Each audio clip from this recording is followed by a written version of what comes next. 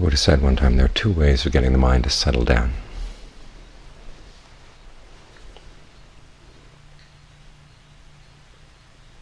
One is to actively direct it to a topic.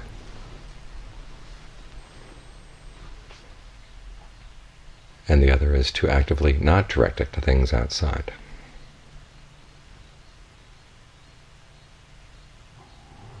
In the first case, you find a topic that you find really interesting,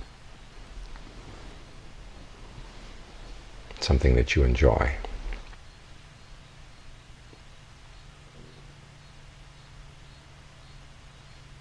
Take, for instance, the breath. You can work with it. It's like putty in your hands. You can breathe in long, breathe in short, breathe in the different parts of your body. There's that great passage from the Desert Fathers where one of the Desert Fathers goes to a more senior one and says, well, I'm doing all my practices the way I'm supposed to, say my little chants or whatever they were doing in those days. And I meditate and get the mind still. Is there anything further? And the second Desert Father steps out of his cave and points his hands up in the air, and beams of light come out of his fingers. And he says, how about making your body entirely light? You can think of the breath that way. You can breathe in and out your fingers, breathe in and out your toes. Get thoroughly absorbed in the breath.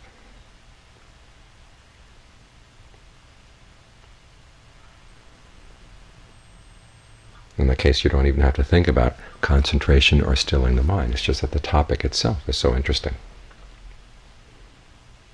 that you find it captivating. And even though you're thinking, even though you're evaluating, these are actually parts of the concentration. The first jhana, after all, has a sense of fullness and ease that come together with the thinking and the evaluating. They come from being secluded from outside thoughts, being secluded from unskillful thoughts, from sensual thoughts.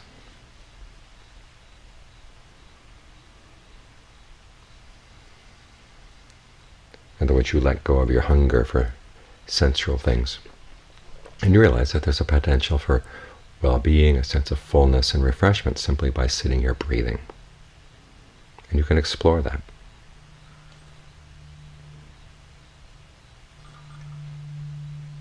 This is called meditating through directing the mind.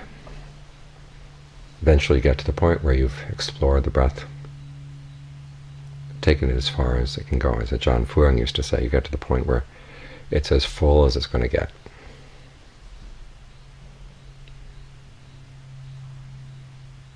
That's when you stop the directed thought and the evaluation.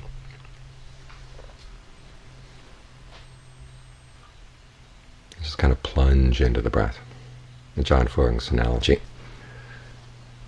was of a water jar. You have these big water jars in Thailand where they take the runoff from roofs and they collect it. And there comes a point where you've put as much water into the jar as it's going to hold, and no matter how much more water you put in, it can only hold that much. And it's the same with this sense of fullness in the body. No matter how much more you analyze the breath, work with it, play with it. And the analogy of the jhanas, you kind of knead it through the body, K-N-E-A-D, like you would knead water into a ball of dough. There comes a point where you can only do it so much. That's when you just stop the directed thought and evaluation and just plunge into the breath, become one with the breath.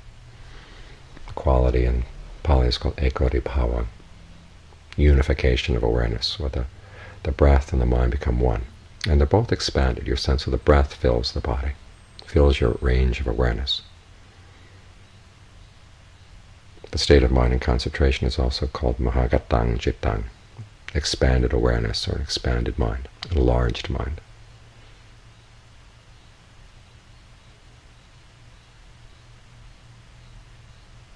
Where instead of being just one point,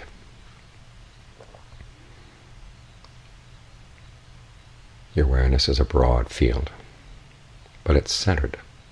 There is a center to all this. But from the center you have this expansive sense of enlarged awareness. And how many times you run across people who advocate that mindfulness is better than concentration, because concentration is only one-pointed, where mindfulness is all expansive. But that's not how the Buddha describes it. It's the concentration that is expanded. The mind settles down and is centered, fills the body, fills your awareness. And then you stay there. And from that point on, the more refined states of concentration are simply that, refinements on this stillness, this centeredness of mind. Because as you plunge into the breath and become one with it, the sense of fullness can get really intense to the point where it's almost too much.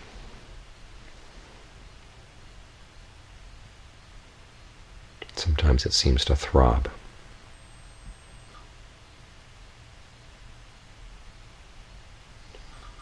At which point it becomes a disturbance. So you tune in to a more refined level. Think of all those refined little atoms of breath filling the body. And instead of focusing on the sense of fullness, you just focus in on that more refined sense of ease, and that moves you into the third jhana. Whereas the texts say you sit there experiencing pleasure with the body, but the mind has a state of equanimity. And then finally, in the fourth jhana, everything grows still. The in and out breathing stops.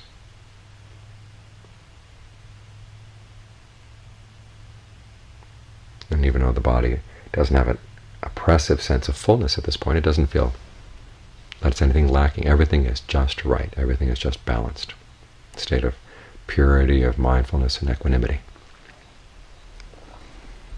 Which again shows that the Buddha didn't distinguish between mindfulness and concentration. It's here in the fourth jhana that everything finally, or the mindfulness finally gets still and pure.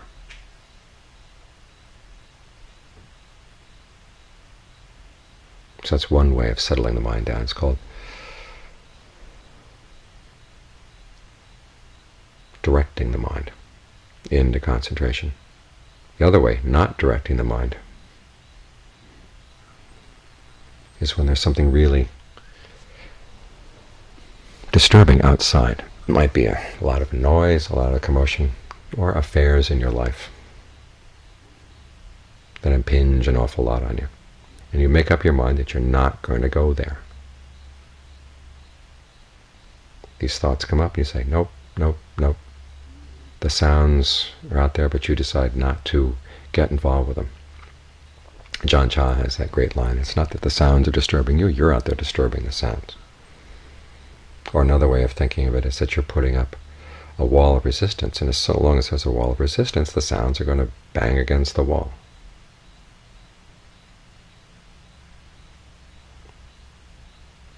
So think of the body and your awareness as this net, or like a screen that the sounds can go right through.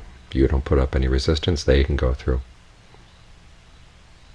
Your primary determination is that you're simply not going to get involved with them. The same when issues come up in day-to-day life.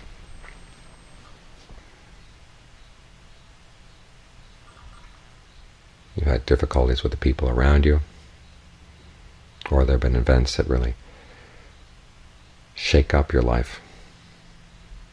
But you need some stillness, you need some time to gather your strength. And so you consciously tell yourself, don't go there.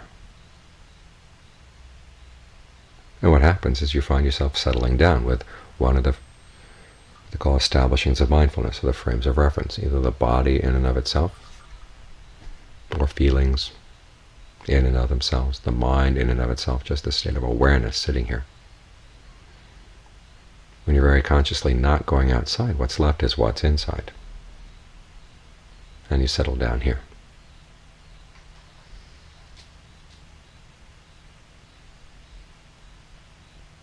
And then once you've settled down, then you can get the mind into concentration as you're able. Because after all, as it says in the text, the topics of right concentration are the four frames of reference. Again, there's no clear distinction between mindfulness practice and concentration practice. The two come together in this way. Now, there are times when it's really difficult to get the mind into strong states of concentration when there's a lot of disturbance outside, but at the very least you can hang out here, simply in the sense of the body as it's experienced right here, right now. Or the feelings, or your mind states right here, right now.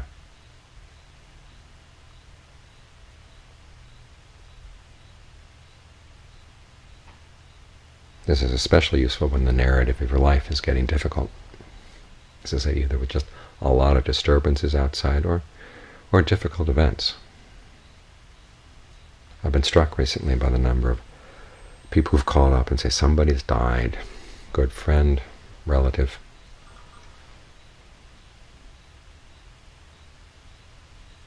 It happens all the time, but sometimes it seems to happen more intensely in waves.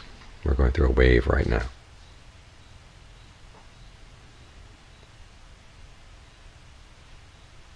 Or people call up with really intense illnesses, and the question is, how do I practice with all this going on? And it's at times like that you simply have to make up your mind that you're not going to follow the narrative that talks about the illness or talks about the death or any of the other difficulties. You're simply not going to go there. This is called training the mind through not directing, i.e. you consciously don't let it go out there. And when you don't direct it out there, it comes back in, settles down with the frames of reference.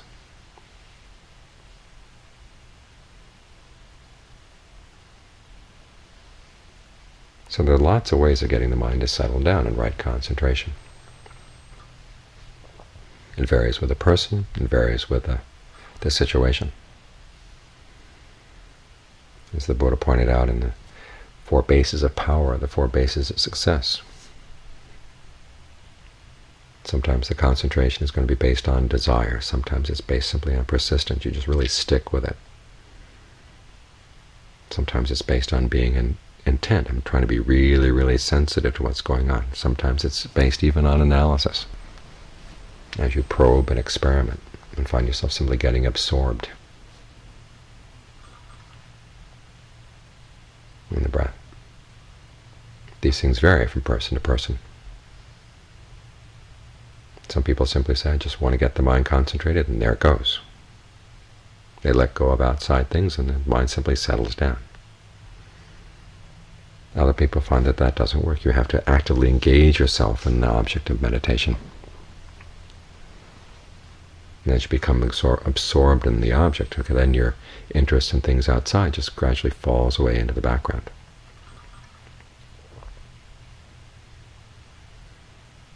It's like an artist working on a mural.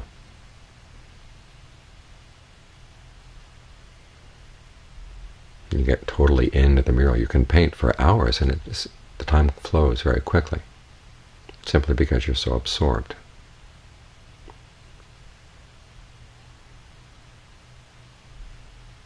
So keep in mind that practice of concentration has these many avenues.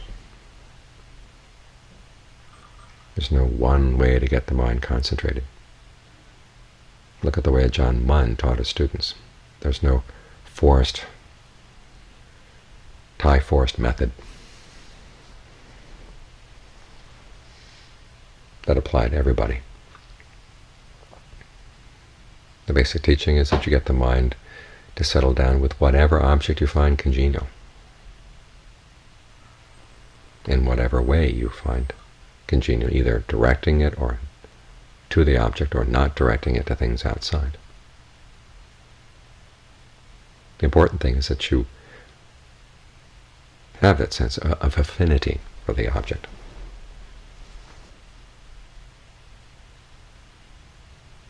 An affinity for the way you might engage it, either simply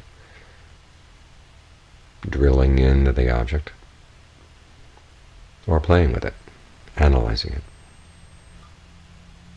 getting absorbed in the understanding.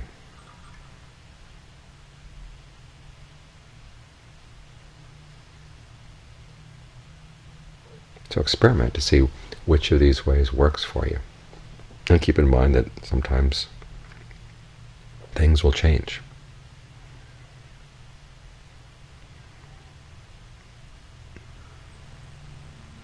So when your favorite way of dealing with the breath, or your favorite way of settling down with whatever the object doesn't work, remind yourself there are other ways of doing it, so that you have your full set of tools. Because once you've learned how to get the mind to settle down in one sort of set of circumstances, the next step is learning how to do it wherever you go, in whatever place you may find yourself, in whatever condition the body may be in, whatever the circumstances of your life.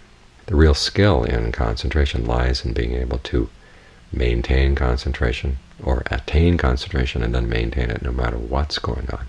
And it is possible to do that. It simply requires an understanding that there are many dimensions to concentration and many valid approaches.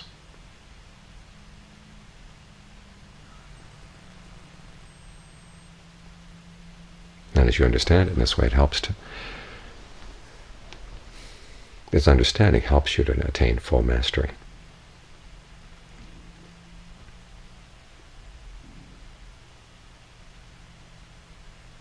As it stands to reason, the ways of the mind are many, the ways of your defilements are many. And so it's good to have many approaches.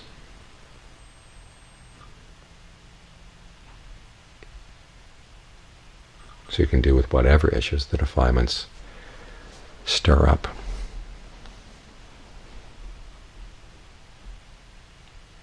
Whatever the situation, inside or outside.